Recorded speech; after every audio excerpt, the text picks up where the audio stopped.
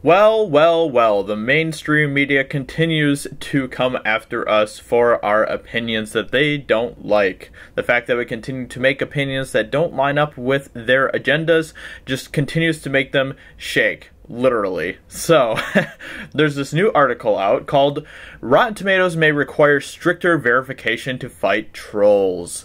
Trolls! Everyone who has an opinion that they don't agree with is a troll.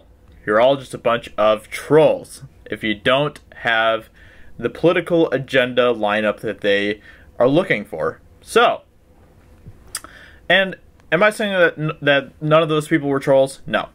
Sure, there are definitely some of the people, for sure, who were trolls. I mean, that's just a given fact because this is the internet. Everywhere you go, there's at least going to be a troll somewhere. But, you know, it was down to 28% for want to see. And when you looked at the actual comments for why people didn't want to see the movie, I didn't see any that were actually trolling. None of them were actually sexist about Brie Larson. None of them were actually hateful. Most of them were just saying, I don't want to see the movie because of what Brie Larson said. I don't want to see the movie because it looks boring, etc., etc. But those are all just a bunch of trolls. If you have an opinion, even if it's a respectable opinion, even if you're being respectful with your opinion, you are a troll. Dirty, rotten troll. Getting to this article, Rotten Tomatoes may require stricter verification to fight trolls! Beyond this, or perhaps in addition to this, Rotten Tomatoes has found itself at the center of a debate regarding trolls who overwhelm the site in the days leading up to the release of a film they don't like and negatively review it. Oh, how terrible. How terrible that the overwhelming majority don't want to see a film. Ooh, that's horrible. Bunch of trolls. In fact, the Rotten Tomatoes trolls became so irritating in the lead up to the release of Captain Marvel, and that actually kind of brings me a little bit of joy that these mainstream media sites are actually irritated by us and our opinions. That actually is amazing to me. That the site changed its policy, disallowing users to comment on a film prior to its release. Because, whew, don't want to have those free speech opinions. No, no, no. No opinions here. Let's say that the overwhelming majority gave it so many positive want-to-see ratings that they were like, whoa, these are way too many. There must be something going on here. There can't be this many people that are giving it a positive rating. We must censor the site. No, they wouldn't have done that. They would not have done that. They would not have done what they have done if Captain Marvel wasn't at a 27% on Rotten Tomatoes want-to-see.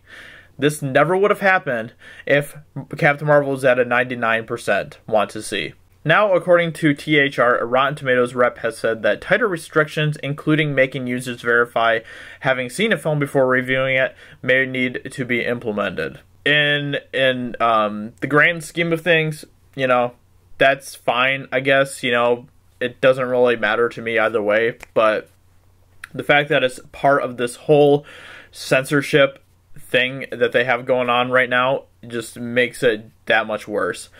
And this is where it gets really good. This is where it gets really, really juicy. The Captain Marvel incident in which hordes of trolls lashed out due to the gender of its protagonist, which is not true, and these people are idiots, and they continue to spin this lie even though that is not the case.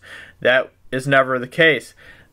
None of the want to see things that I saw on Captain Marvel were saying that they didn't want to see the movie because it had a woman in it. Was unfortunately not the first of its kind for Rotten Tomatoes either. Past battles with those who are more interested, get this, these people are saying, past battles with those who more interested in gender or skin color than cinema also occurred with the female-led reboot of Ghostbusters, as well as films like Black Panther and Star Wars The Last Jedi. Why didn't we do the same with Alita if that was the case? Alita was a film that also came out literally like only a month before Captain Marvel came out, and the want to see for that was very high. It was like a 97%.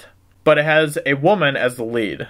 So what's your excuse for that? the critics have a way lower rating for that film than the audience does. Does that make the critics more sexist than we are? Your logic is so inconsistent right now, and it's so stupid, and it's so easy just to tear it apart. Identity politics started with Hollywood, not with the fans. Hollywood was the first to start using race and gender as promotional cards for their film and promotional vantage points for their films. And the marketing and the actual film itself, the writing, the characters, everything. It was Hollywood who started it first. Don't come after us and say that we were the ones who are more interested in gender or skin color.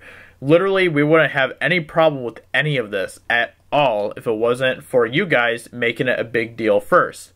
We are the ones that love cinema, want to see fun movies. We want to see superhero movies that are fun, enjoyable, and, you know, give us a good time at the cinema. We don't want to see superhero movies that use feminist agendas as the selling point of the film. These people are so delusional, they can't even see. They can't see that they are the ones who are making a big deal out of race and gender. Normal people like me, like you, don't care. We don't care about the race and gender of our characters. We don't care what color their skin is or what they have between their legs. We don't care. Alita is a perfect example of that. Black Panther is a perfect example of that.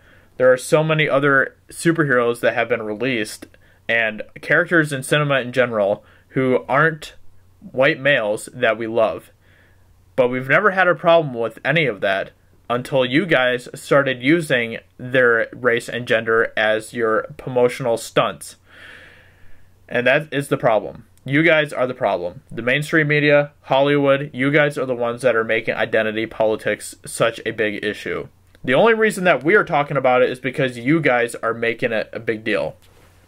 And we're not saying that we don't like women or black people in our films. That is not what we've ever said. Sure, yes, okay. Yes, there are some people that have said it. I totally get that. I totally get that, but that is a small percentage of the people. These people are idiots, and they continue to just make themselves look even more stupid the more articles they write about these, because their logic is so inconsistent, and it's just so easy to dismantle what they're saying. But with that being said, I hope you guys enjoyed this video. Rotten Tomatoes is heading down a tough road because they are censoring what people are saying about films. They are censoring our voices, and that is a big issue. So with that being said, I hope you guys enjoy this video, and I will talk to you all very soon in another video. Talk to you later. Bye.